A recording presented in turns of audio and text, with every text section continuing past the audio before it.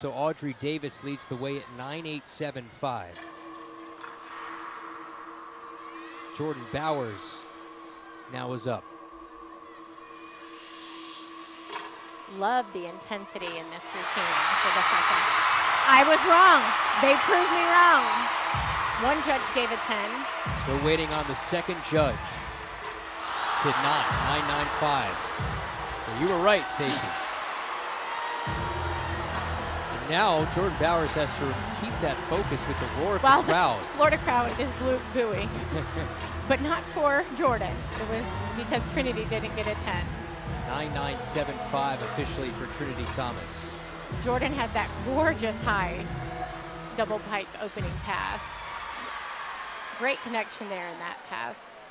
9th best national qualifying score on floor in the country.